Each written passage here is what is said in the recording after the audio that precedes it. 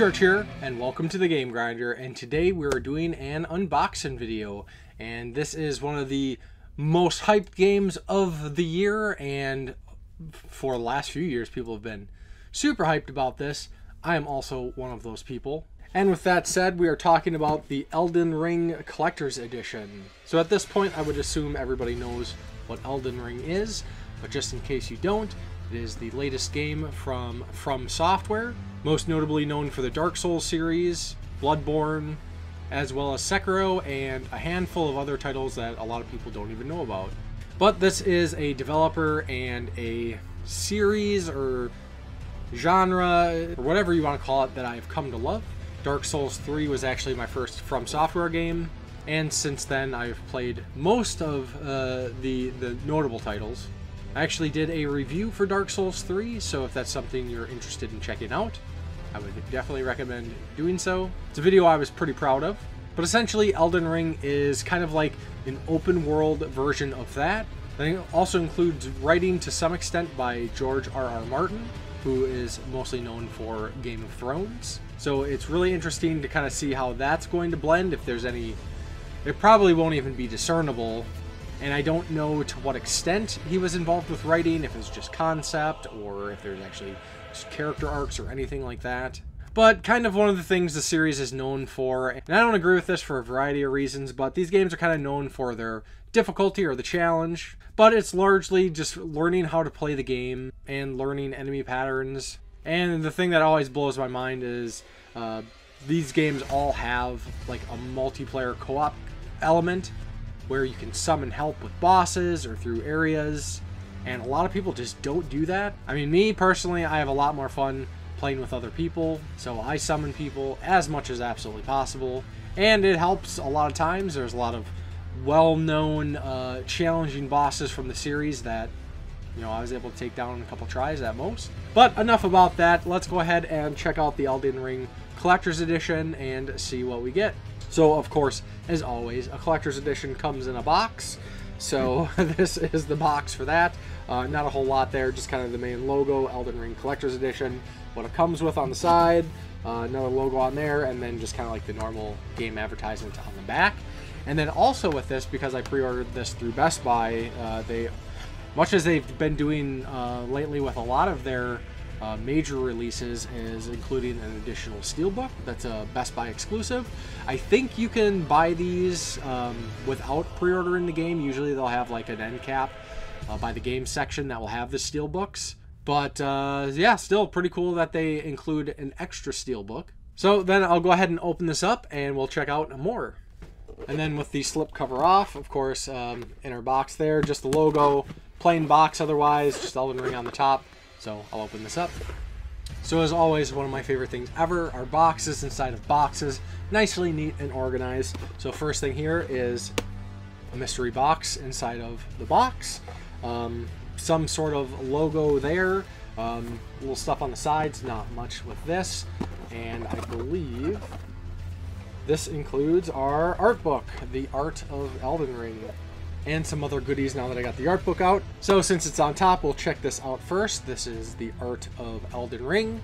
Nicely sized, not necessarily a full size, but not the little like quarter, third size mini art books usually included with collector's editions. So that's cool, and much as usual, I'm sure this contains concept art, character art, scenery, buildings, things like that, a little information, which are always cool to check out and kind of see the design process and the original like artists' interpretations of some of these ideas and then how they make it into the games. So I'll definitely have to check this out more later. Then of course, any good collector's edition includes the game within the collector's edition. I know no publishers or developers are going to watch this video, but god damn it, stop excluding the game from within the collector's edition. That's the whole thing. It's two separate things otherwise. But anyways, Elden Ring, I got the PlayStation 5 copy, and again, I'm super excited to check this game out. I pretty much went media blackout largely after seeing like the initial trailers a while back, so really excited to see what this world holds. So then next up we have the collector's edition steelbook that this comes with. So largely they're just sticking with that logo main art piece there on the steelbook. Elden Ring on the side, Elden Ring on the back. Opening this up, we got some additional art there and a code for the digital soundtrack, which I'm glad they included. I would have vastly preferred a physical soundtrack, but cool, we're getting the soundtrack nonetheless. Well, while we're at it, we might as well check out the Best Buy pre-order bonus steelbook as well. Unsure exactly who these characters are on the case here, but pretty cool. Actually, cooler looking steelbook than what comes with the collector's edition, which is an interesting choice. But yeah, so that, and then inside, not a whole lot going on the inside either, just that main logo there. Okay, so then on to the main focus of any great collector's edition is the statue that this comes with. And again, box within a box. This one has a little bit more design, kind of similar to the box that held the art book and game and whatnot. Similar design and motif there. Nothing too fancy, but still cool, you know, doing a little extra. And actually on the back, it has some sort of phrasing or poem that reads, Elden Ring, I doubt you could even imagine it. That which commands the stars, giving life its fullest brilliance. The Elden Ring, oh Elden Ring. Shattered by someone or something, don't tell me you don't see it. Look up at the sky, it burns. So I'm sure that's probably like the main intro to the game thing. I mean, I'm sure I'm completely wrong on that, but hey, great guess. But we'll go ahead and open this up, check out the statue. And actually, before I pull this out, this is actually kind of cool how the box opens up.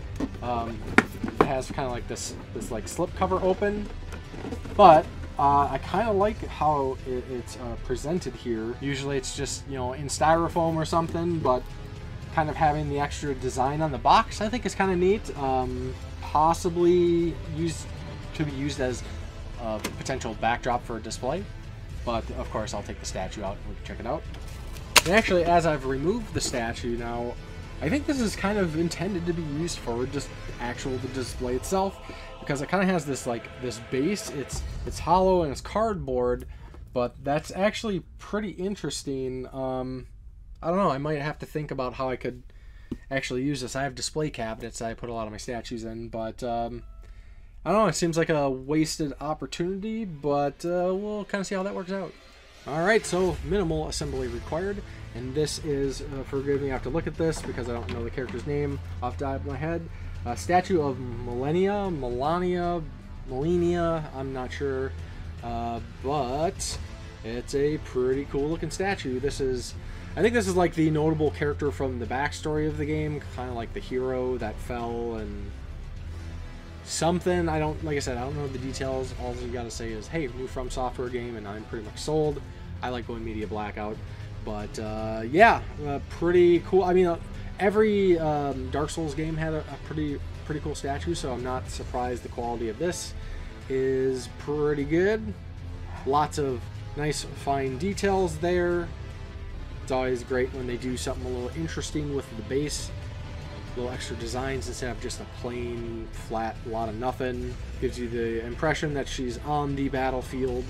The sword is kind of odd because it doesn't actually have like a hilt. It's like it's not missing it, but that's actually how the design is, which is kind of strange. But you know, then again, a lot of stuff in these games are very strange. Apparently she must have a mechanical arm or something along those lines. And there's actually another tier up of this collector's edition that included her helmet as a wearable full-sized helmet. I didn't go that route because it was a little much. The helmets take up a little space. I have a few of them at this point, but I mean, that's still pretty cool. And then on the back of the statue, on her cape, there is the logo of the tree that's at the center of the world. Something. Her hair, a lot of detail. Yeah, really cool statue. Kind of pulling the Sephiroth there with the super long sword, which, you know, makes it always interesting to try to display this around other statues and whatnot. But yeah, I think that overall it's a pretty cool statue. Dig what they got going on. Interested to learn more about this character. Maybe it makes me more excited and appreciative of the statue, other than just this cool looking random character. But yeah, so that is the Elden Ring Collector's Edition. I would be interested to know if anybody else picked up this collector's edition or the tier up above it. I haven't really seen anybody posting pictures of that. Of course, the console version just came out today, so everybody's picking up their collector's edition today. So I'm interested to see some pictures. And then, of course, let me know, are you going to be checking out Elden Ring? I know a lot of people are really excited. There's a lot of people that have absolutely no interest, which is unfortunate because no matter how you shake it, these games are absolutely amazing. And it sounds like it is delivering. You know, reviews are kind of take with a grain of salt, but it's getting praise across the board, which absolutely I had totally expected that, didn't think anything less. And I absolutely, again, cannot wait to dive into this game. So yeah, so definitely let me know your thoughts. And then as always, thank you very much for watching, and I will talk to you next time on the Game Grinder.